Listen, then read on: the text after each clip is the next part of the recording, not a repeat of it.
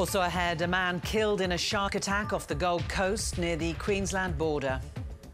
Victoria looks to New South Wales to improve its contact tracing system.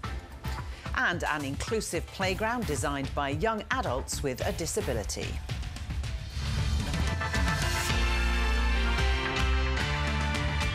Hello, welcome to ABC News. I'm Lorna Dunkley. Two Australian journalists, including the ABC's China correspondent Bill Birtles, have been rushed out of China amid fears they faced arbitrary detention. They were safely bundled out of the country after a week-long diplomatic standoff. Here's Foreign Affairs reporter Stephen Jedgetts.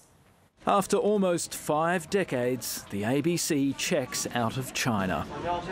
Bill Birtles' lonely departure ending a tense 7-day ordeal. The ABC's China correspondent for 5 years, Birtles is now back in Australia. It's a relief to be back in the country with genuine rule of law.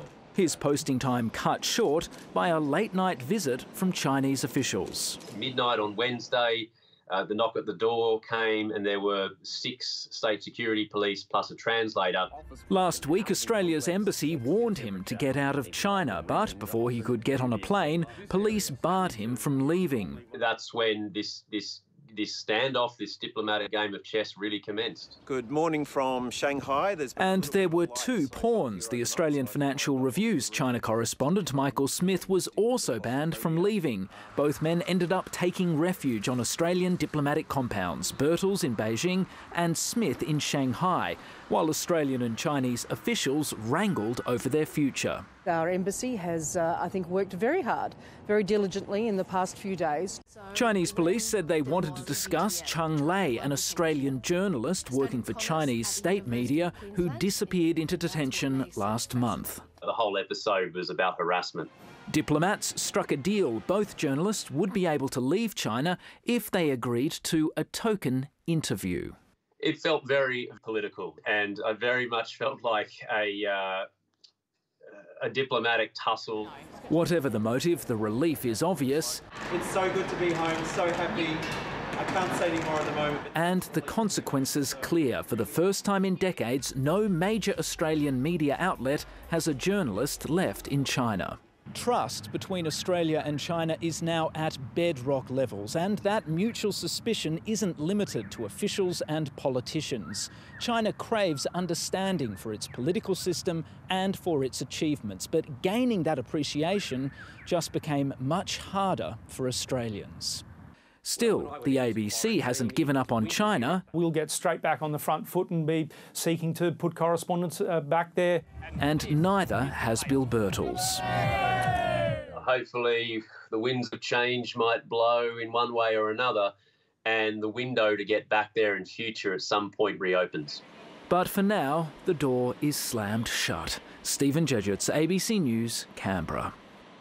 China has always resisted Western ideas about media freedom, but has mostly allowed foreign media to chart its astonishing rise from a poor developing nation to a formidable global power. Until today, the ABC had been a constant witness. But there's no indication if, or indeed when, it'll ever be allowed back. Here's National Affairs correspondent Greg Jennett.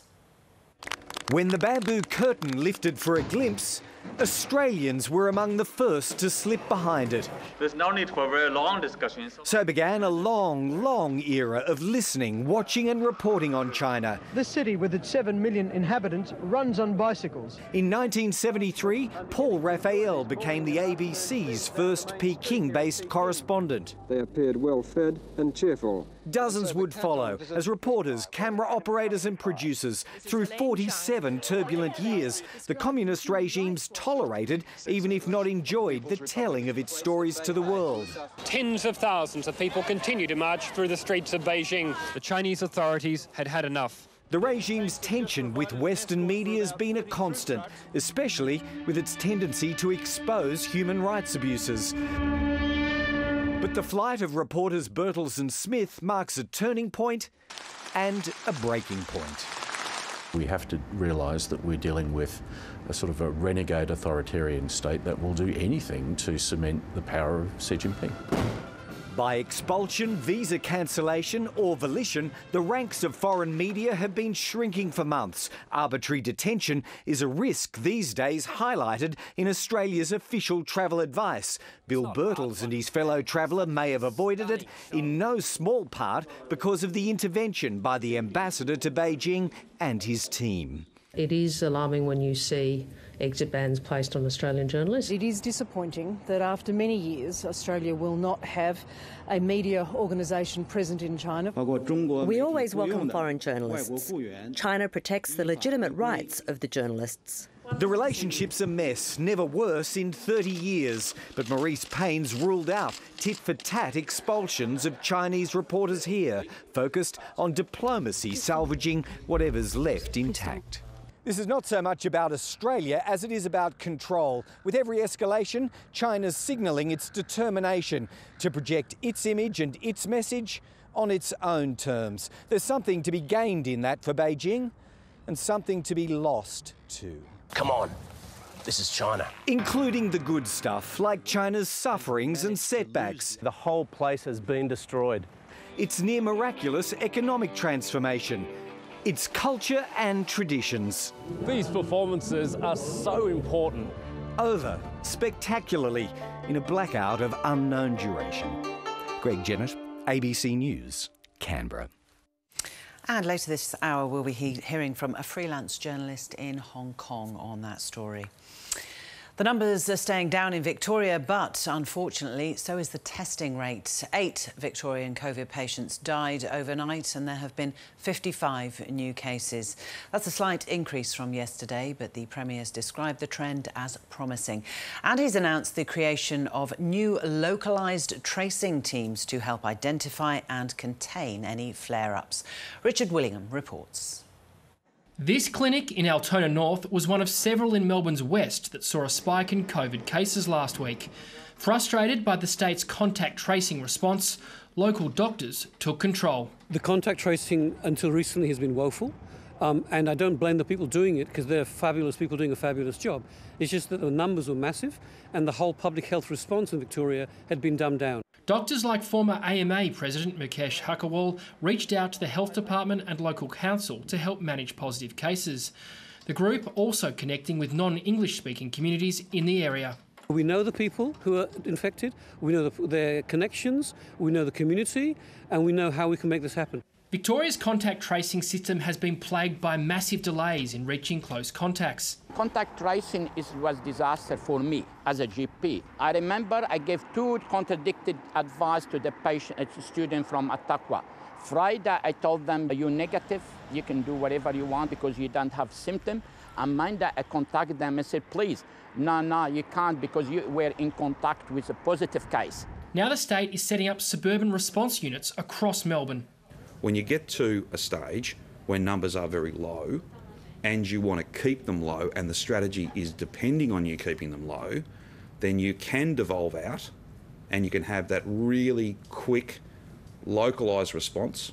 Officials from Melbourne are also being sent to Sydney to learn from their New South Wales counterparts. Contact tracing is the only way we can safely reopen this state, and Daniel Andrews has stuffed it as badly as he stuffed hotel quarantine. Education about COVID-19 within local communities is a major issue. Local doctors say too many people are underplaying the significance of coronavirus, while others are refusing to get a test over fears of the social consequences of a positive diagnosis. We have to put the issue of COVID as a community issue, not individual issue. It's not your problem, it's your problem as a part of our community. There were 55 new cases today, taking the all-important 2-week average to 78.6, but there were fewer than 9,000 tests, the lowest number in months. It's really important. If you need a test, get a test. We can come out of this lockdown earlier. And the Premier has confirmed restrictions could be eased sooner if case numbers drop faster than anticipated. Richard Willingham, ABC News, Melbourne. The hotel quarantine inquiry in Melbourne has been told police raised concerns with private security contractors 2 weeks into the bungled programme. A meeting was arranged after guests were photographed leaving the hotel for exercise and trying to enter a nearby cafe and convenience store. In April, police were told guests at the Pan Pacific Hotel were being allowed out for walks. Officers met with security firms shortly afterwards, but it was decided police were not needed on site 24 hours a day. The New South Wales Health Minister has given assurances that 2 Sydney emergency departments won't be affected by more than 100 health workers going into isolation. The move has been prompted by more staff connected to Concord and Liverpool hospitals becoming infected with coronavirus. Ashley Raper reports. For a premier in a pandemic, this is as close as it gets to business as usual. On the South Coast, announcing a new hospital for Shell Harbour. This is really about saying to the community, not only are we going to provide you with world-class health services, but in the process there will be 2,800 jobs created from building this hospital. While attention is paid there, the Health Minister is trying to play down concern about an outbreak of COVID at 2 Sydney hospitals. The fact that we've had a very small number of health staff who have also fallen victim to COVID is not unexpected. 2 more health workers from Concord Hospital's emergency department have tested positive. So there's now 7 cases connected to the cluster from Concord and Liverpool hospitals. 100 workers across both hospitals are also in isolation. Concord Hospital has been forced to cancel all elective surgery this week and will close to visitors. But the Health Minister maintains staff will be backfilled. The New South Wales health system is the 10th biggest business in the country. There's 140,000 staff. Yes, we certainly do have enough staff. Health has also issued an alert ordering people to isolate immediately if they ate in the bistro at Oatlands Golf Club on Friday night, went to Plus Fitness in Epping on Saturday morning, or at Paperboy Cafe in Concord on Sunday morning. Overall, there have been 9 new cases recorded in New South Wales. The source of one infection is unknown, while there are 2 more cases connected to the CBD cluster. That includes another student at King Koppel Rose Bay. She's a boarder, so now boarding students in years 7 to 10 have been sent home to isolate. There is good news, though, for New South Wales students boarding in Queensland. They can come home for the holidays and will be exempt from quarantining when they return north for Term 4. Ashley Raper, ABC News. A few more details on that Ashley was talking about there, and Queensland Health has agreed to more exemptions for interstate boarding school students who want to return home for the upcoming holidays. These are the details. Students will no longer have to quarantine upon their return to Queensland if they are from an area of New South Wales or the ACT with no active COVID-19 cases. And it also stipulates that whilst they're at home, they can't leave their primary residence or have visitors, and they must return to Queensland by road. Parents and guardians will also be able to take or collect their children from the school. Meantime, Queensland has recorded 1 new case of COVID-19 in the past 24 hours. The woman in her 20s is a returned traveller in hotel quarantine on the Sunshine Coast. The COVID crisis has hit aged care hardest, but it's also exposed confusion at the borders for those wanting to work in the sector. The inconsistencies in who and who cannot re-enter Australia for work is prompting bigger questions about workforce shortages. Political reporter Matthew Doran has more from Canberra. Kathmandu is half a world away from Tasmania, but while Spana Nakami hasn't been able to travel, her thoughts are often back in Hobart, from where her colleagues at an aged care centre provide updates on some of her favourite residents. They still remember me, who I am and what kind of person I was. After 4 years working in Hobart, the highly qualified carer and nursing assistant made a quick dash home to care for her sick mother. But it coincided with Australia locking down its borders to lock out the worst of coronavirus. I was just here for 3 weeks. I just got stuck here. Foreigners wanting to enter Australia must have the skills deemed to be in the national interest, and only if they have a letter from an employer vouching for them. Only registered nurses working in aged care qualify for a travel exemption according to one government list, but other aged care workers aren't included. Another list, which defines critical skills, is more vague. People working in medical technology, agriculture and engineering can apply. Aged care was quietly added when the ABC started asking questions.